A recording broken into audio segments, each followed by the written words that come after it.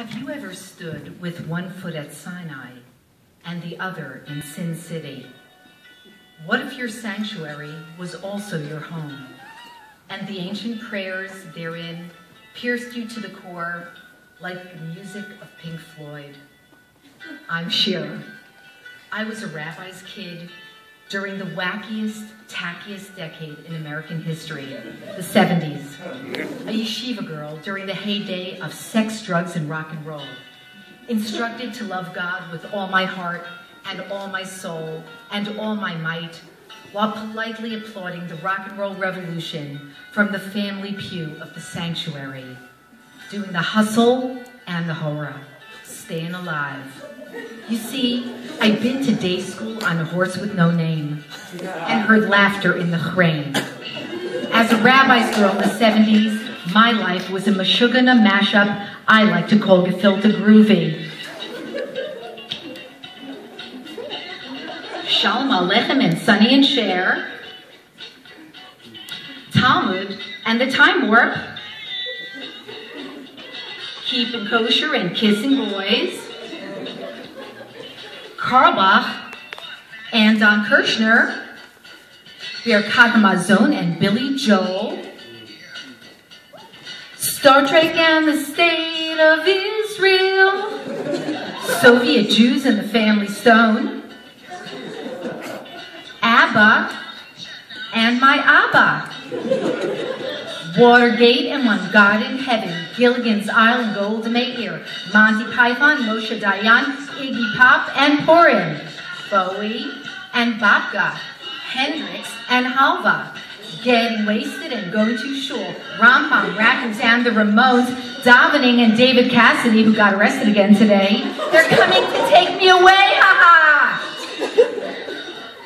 I didn't need a funk band to tell me to freak out. I was a brown-eyed girl in a psychedelic world, Leia in the sky with diamonds. I wanted hot stuff, but settled for hot pastrami. I was born to run, but shackled to the sanctuary. My life was totally schizophrenic. 1 minute I was singing Adon Olam, and the next, love to love you, baby.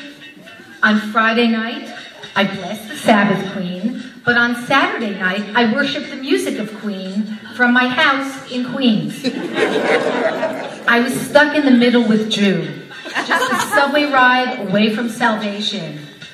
Oh, baby, baby, it was a wild world.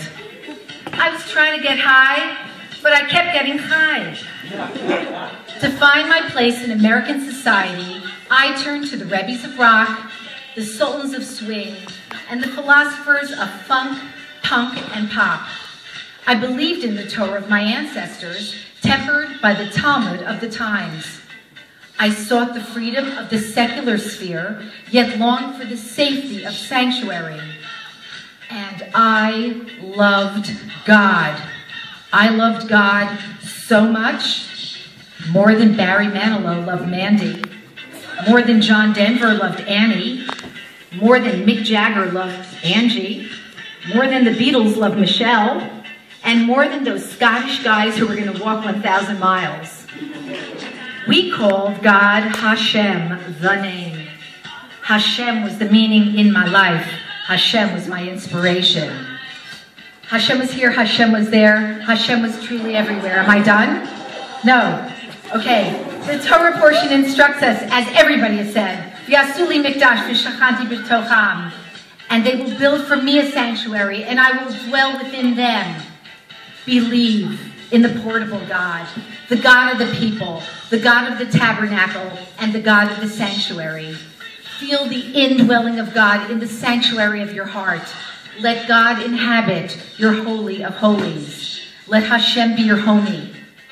I believe that our lives' work is to fuse the clashing and the cacophonous, fashioning them into a terumah, a voluntary gift for God. Our words can be a terumah. Our actions can be a terumah. Our decisions can be a terumah. I reach back to my adolescence in the schizophrenic 70s and embrace the struggle and the conflict. And I find that I have everything I need to make my terumah. Thank you.